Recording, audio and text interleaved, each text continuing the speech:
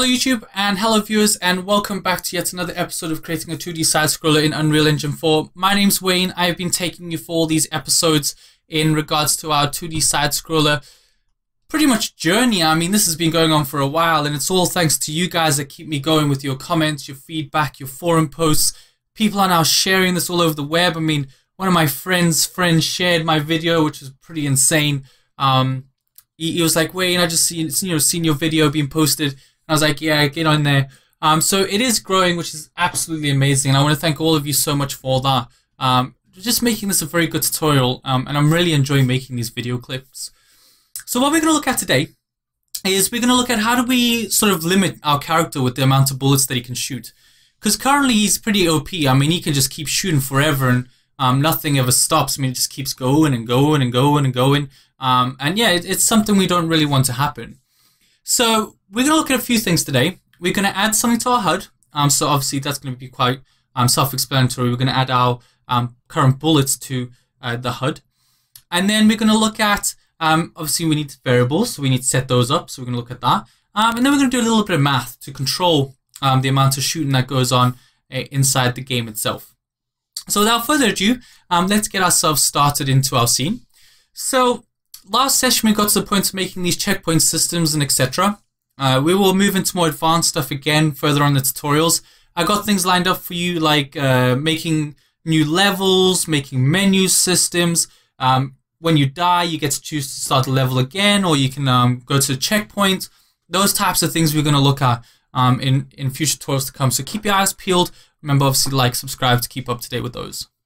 So to create this system, really easy. The first thing we need to look at is creating some variables for our character. Okay, now the variables we want to create, there's only two. We want to find out one, his current bullets. So we want to work out how many bullets he's currently got in the system. Now if we compile and save, that's an integer value, and that's going to be set to 0 because we're going to be able to reload his bullets and stuff and things like that. If you request, I mean, if you guys say to me, Wayne, listen, we want a reload system, give me a shout in the comments and I'll definitely make you one of them if you want one of those in your game. We also need another variable. I'm going to call this max amount of bullets so we can control his bullet control. So we can actually limit how many bullets he can have. Now imagine if you had more than one gun, obviously you make different variables for each one of those guns, and you can restrict how many bullets you want in those guns and etc. So in this case, that max bullets I'm going to set to, let's just say 20. So we'll control here, can have 20 shots, and then obviously if he runs out, then he won't be able to do anything else inside the game unless he picks up an ammo box or, I don't know, anything you want to put inside your game. Now, obviously nothing's going to happen because we want to display how many bullets he currently has. Now to do this, we need to jump into our HUD. So remember we made a folder called HUD, and open up your HUD display. Now remember, I'm not the artistic type of guy, I'm just here to show you how to blueprint and stuff. So I'm just going to grab a text box and throw it into the corner, just so for reference sake, we'll just chuck it in there. I mean, you could make it look fantastic. I mean, it's really up to you how you want to make it look. Now obviously we bind the text because we wanted to attach the information of our bullets. And what we can put in here is we can pretty much steal what we have in our previous one. It's very simple to do, but it's easier for me to just steal so that the tutorial just speeds up a bit more. But we don't want to grab the character's lives, so we can actually take that out because we don't want that. But what we do want to get hold of is our current bullets. So we're going to drag off this node, and we're going to type in get current bullets, and we're just going to attach that into our return value, and that's going to print off his current bullets that he has. So let's compile and save, and let's play the game now. So if we play, you should be able to see that he's currently got 0 bullets, and that's what we set it to. Remember, we set him to have no bullets, and obviously we're going to set it so that we can give him bullets and stuff inside his blueprint. And that's pretty much it for the HUD. I mean, we don't have to go any further than that. So all we did was just cast the character to get this information, and we're just printing it off into our HUD. Pretty simple, right? What we need to do now is we need to set him with some bullets. Okay, so we have got a section for event start. So when the game starts, we need to give him some bullets. And all we do is drag off our sequence. I'm going to set current bullets. So when the game starts, we need to set him with some bullets. It's a bit unfair if we give him nothing. So we're going to get our max bullets. We're going to get that, and we're just going to shove that into there. So basically when the game starts, you'll start off then with 30 bullets. So let's check. So compile, save, and play. If you look on the top right hand side corner, you'll notice we've got 20 bullets. Good. So we know the system's now working. Obviously a bit more to go, but we know that we've now got bullets when the game starts. But now how do we start setting it up to say, for example, when we shoot, it subtracts a value? Well, we are going to play with the shooting animation section here, but we're going to make a custom event to start off with. So a custom event. All right. And we're going to call this bullet. Let's just call this bullet sub for subtraction of the bullet. All right. And on here, we're going to get our current bullets. So we're going to get that. Let me zoom in for you. Sorry. So we're going to get our current bullets. We're going to drag off this node. We're going to say minus. So we're going to say integer minus integer, and we're going to subtract 1. So basically, every time we click the button, it's going to subtract 1 from our current bullets. And all we really need to do then is just set our current bullets. So set our current bullets, and obviously that will set it to a new value. And we can call this now whenever we want. Remember, I like custom events. I mean, some of you don't like them, but I like using these pretty much all the time. I think they're pretty cool. You can pull them whenever you need. So now we go back to our shooting animation. We can now tinker with this section here. Now what we can do is, so after the shooting animation starts to play, we can call this event. So bullet sub. So we're going to call that function. Just like that. So compile and play, and let's see what happens. If I start shooting, you can see it starts subtracting. Okay? Pretty straightforward, right? However, I don't know if you noticed, I was very quick there, sorry about that, but you'd notice if I kept on clicking, it carried on going and it got to a negative value. We don't want that to happen, so we're going to just do a little math. So we're going to get our current bullets, and we're going to say, well, if that is less than 0, why do I keep doing that? So if it's less than 0, obviously we need to branch. So we're going to branch. So we're going to branch that off. Okay. And if that is true, so if it is less than 0, we're just going to set our current bullets. Right, so we're going to set our current bullets to 0. So it's going to stay at that 0 value. Okay. Obviously, this section is if we run out of bullets. So we're not going to use this just yet. What we are going to do, though, is we're going to add a sequence to here. So we're going to add a sequence.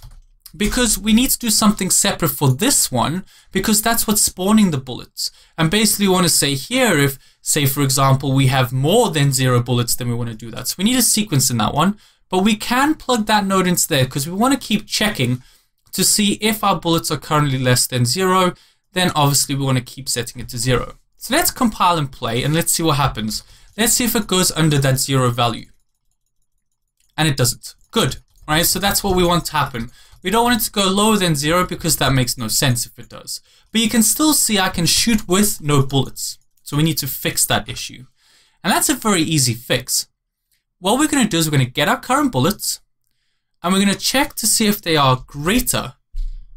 Okay, so if it's greater than 0, okay, so if it's greater than the 0 value, then if it's true, we're going to branch. And if it's a true value, then we're going to spawn our actor in. So we can put that into that node. Oh, let's actually disconnect that sequence node. And we'll plug it into there. Now, obviously, we want to run the branch first. So we're going to plug our sequence into the branch like that. And now it's going to check to see, have I got more than 0 bullets? If I have, then we can spawn our actor into the world. So let's compile and save and play. And let's see what happens. So I can shoot, so I can keep going. And when I'm at 0, you can see I can't shoot anything now. I've got nothing. Absolutely nothing. And that's pretty much the system of how you want it to work.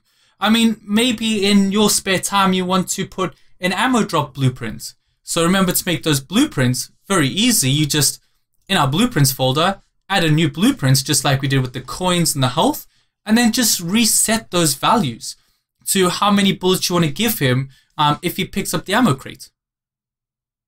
And that's pretty much it. There's nothing else you could really do with that system to control his bullet flow.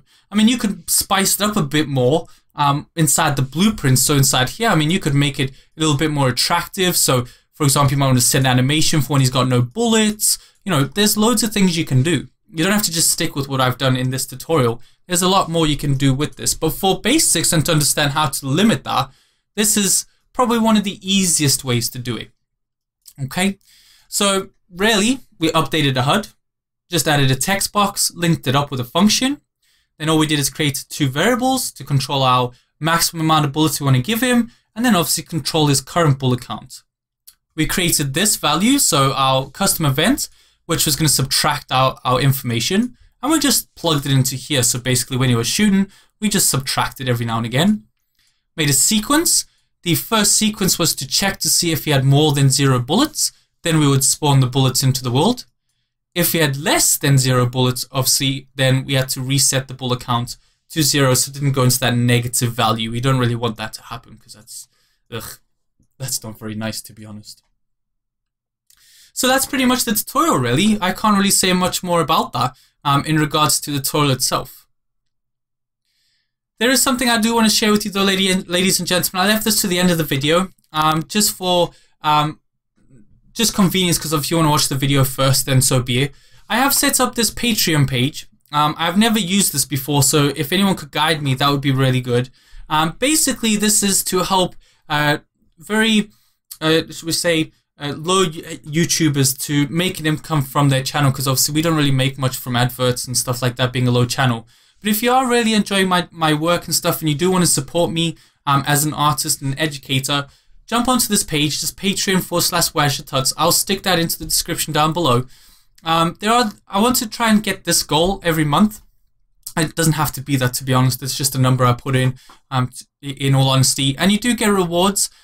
These are the only ones I can think of for now. I mean, I'll start thinking about some more when it comes to it. And even if you guys want to give me some hints into what you might like as a reward, then please, let me know in the comment system, and then we can update that. So, thank you very much for joining me in this tutorial. It's been great taking you for this. If you'd like to subscribe, like, and share this with all your friends, that would be absolutely amazing. Remember, check out that Patreon page if you like. Thank you very much. I'm Wayne. It was nice taking you for this tutorial, and I'll see you again. Goodbye.